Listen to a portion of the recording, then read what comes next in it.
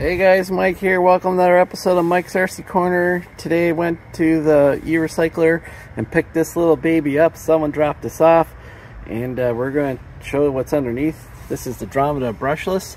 So we're going to have a quick little overview and run it on the street. This will be a quick video, but this is an oldie and we'll throw it back and we'll see how it goes. Alright, let's go.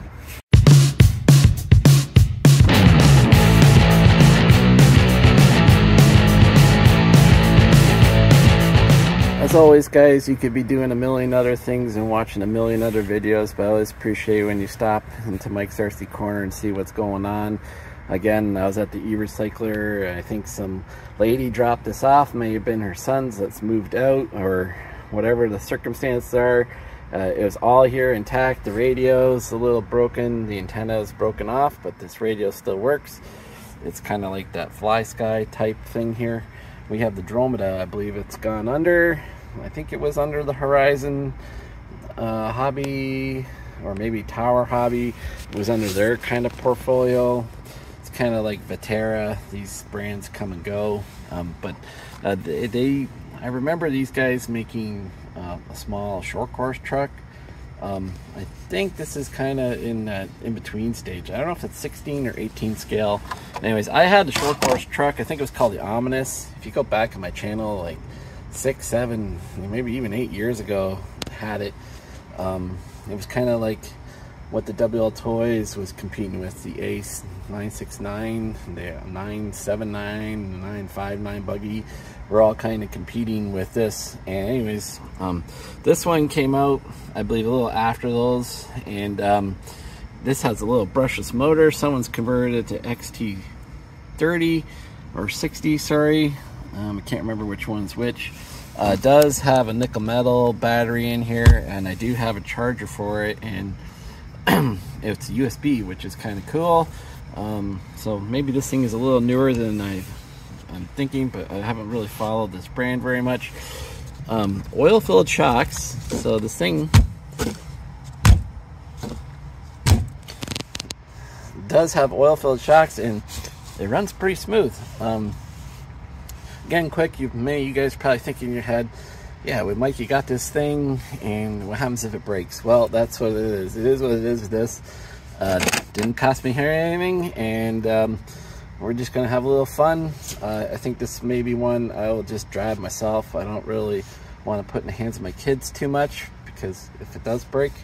But I think this thing's pretty squirrely, and so everyone's waiting to see this thing go. We'll get the radar out too, and we'll see what this thing can do. And possibly, maybe even later, I'll do another video on this, and because I don't have anything ready, but we'll see if this thing works on a light bulb. All right, let's get this thing on the street. A few moments later. Okay guys, I got this on, and despite the antenna nub being broken, I don't have any connection issues with this thing. And this thing is pretty fast.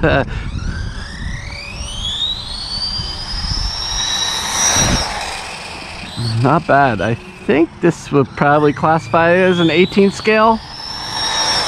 And I'm not sure how much I have charged in the battery.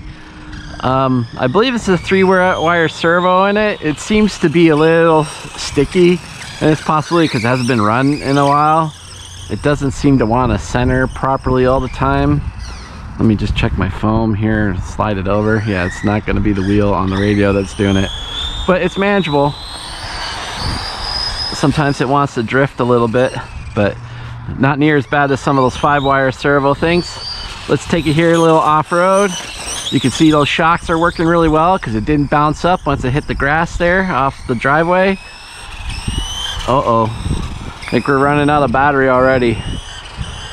Alright guys, I'm gonna have to do a second part of this video. When I come back, I'll have this thing all charged up and we'll do some speed runs.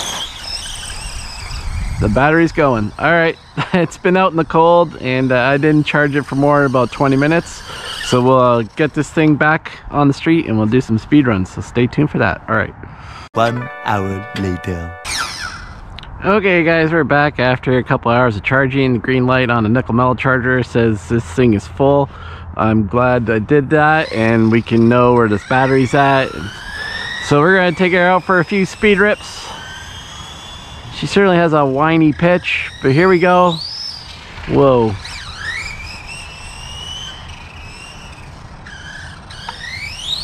Whoa, she really wants to pull over there. All right, here we go. That's full throttle. 42. Woohoo!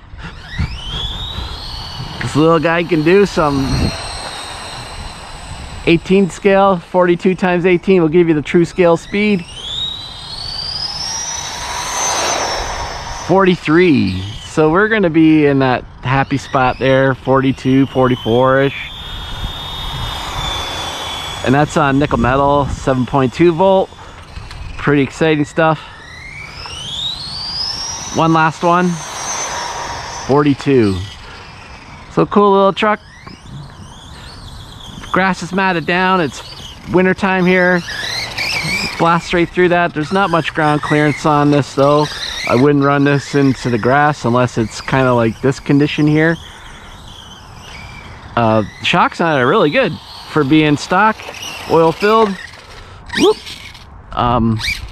It definitely seems a little tight, so I didn't really look it over much. So maybe that pinion is a little tight to the gear. It doesn't seem really want to roll much after you get off the throttle. I don't think that's dry brake, but anyways, we'll give her one last go here. Dromida little brushless truck. 44. Wow, saved the best for last. All right, guys, thanks for tuning in. Another great little find over at the e-recycler. Thanks to the lady who donated it and added one to my collection.